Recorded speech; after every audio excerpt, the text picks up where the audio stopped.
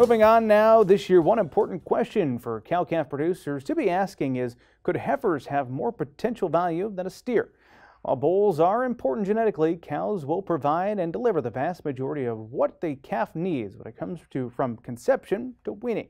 Market Journal's Bill Dodd is standing by with more on this topic. Bill? As cow-calf producers head out to tag new calves, many may prefer to find a new bull calf as opposed to a heifer. This is due to the fact that most bull calves will become a steer and will produce more weight, bringing in more money per pound when selling at weaning. However, in some cases, heifers may have more potential value than a steer. Yeah, so I think most cow-calf producers, if they think about the value of calves they sell at weaning, that bull calf that's born is going to become a steer.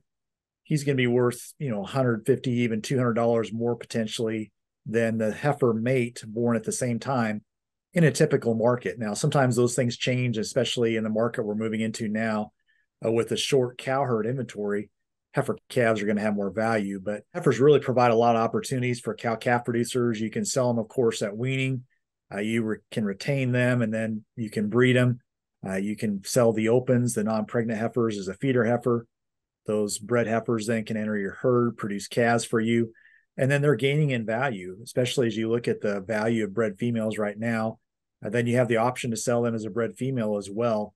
The thing that also offers some opportunity with heifers is that they're breeding stock. So from a tax purposes standpoint, if you retain them more than 2 years, when you sell them, they're taxed at a capital gains rate rather than as ordinary income. So that's something to visit with your tax accountant about, but that can have some pretty significant tax advantages as compared to a steer calf that would not be recognized as breeding stock. Naturally, the cattle market and long-term cattle cycle factor into these decisions, as well as the structure of any particular cow-calf operation. We typically see what we call a cattle cycle in the United States, where we see cow herd numbers build with inventory as cattle prices go up because cow-calf producers are being more profitable. So if you're more profitable, you want to have more calves to sell, so you grow your cow herd inventory.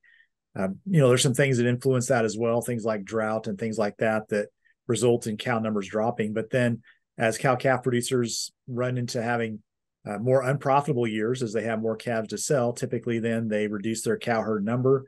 As the cow herd number reduces, you have less calf to sell, which eventually drives prices back up. So it's this long-term cycle. Right now, we are moving into a period of time where cow herd inventories have gone down for a number of reasons, both cattle prices and drought.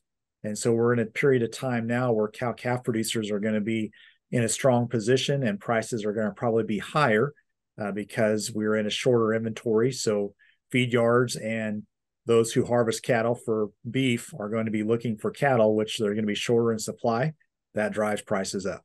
So as you think about your cow-calf operation, being able to have some flexibility there in terms of thinking about how I market cattle, when I market cattle, maybe varying the amount of replacement heifers you keep, being able to sell more bred females when market prices really are demanding those, can really change profitability.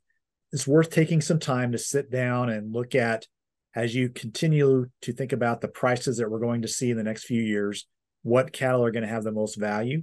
And then as you think about your own operation, as you think about the cattle you have in inventory, how can you capture value from what the market wants? And, that might be an opportunity to do something different than you traditionally would, but don't miss the opportunity. Put a number to the value of the cattle in your herd, what's happening with their value, what's going to happen with depreciation, and can you find a way to make that work for you financially? Depending on the structure of your cow-calf operation, there could be outstanding opportunities to capitalize on the value of heifers when working with market conditions and capitalizing on the tax advantages. When taking these factors into account, there are good opportunities for cow-calf producers to leverage a heifer's potential value. Reporting for Market Journal, I'm Bill Dodd.